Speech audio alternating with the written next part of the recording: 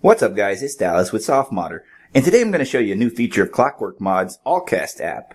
I know what you're thinking, Clockwork Mod, AllCast, these are Android names, so what is he doing on the PC? Well, developer Kush has made the leap from Android to the Chrome browser with this one, and it lets you cast all types of content from your phone over to your computer. So to get all the pertinent links and a step-by-step guide, be sure to check out my full tutorial over at the link in the description below this video. To get started, you'll need to head over to the Chrome Web Store from your computer. Here, search AllCast Receiver to get things going.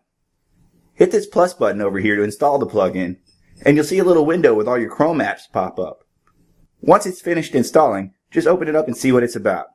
It's a simple screen that right now doesn't do much. This is the place where your video or song or whatever will play when you take care of the other end. Okay, so now back out into the real world. I've installed AllCast, which is available for free on the Play Store as a trial app. It lets you do everything the paid app does for free, but there's a limit to how long you can cast stuff in a given day. So you just open this one up, and if you give it a second, it'll populate a list of all the potential receivers for your phone's media. Normally this is where you would connect to a Chromecast, but today we're casting stuff to the computer. So you see this entry for Chrome at whatever.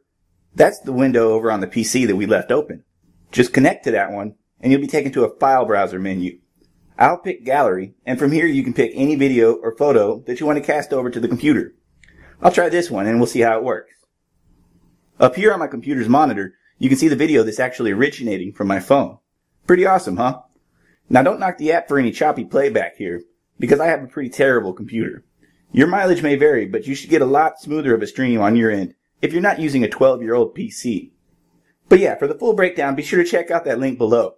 And as always, we'd appreciate it if you would like and comment on this video and subscribe to our channel. So we'll see you again next time, guys. But until then, happy soft modding.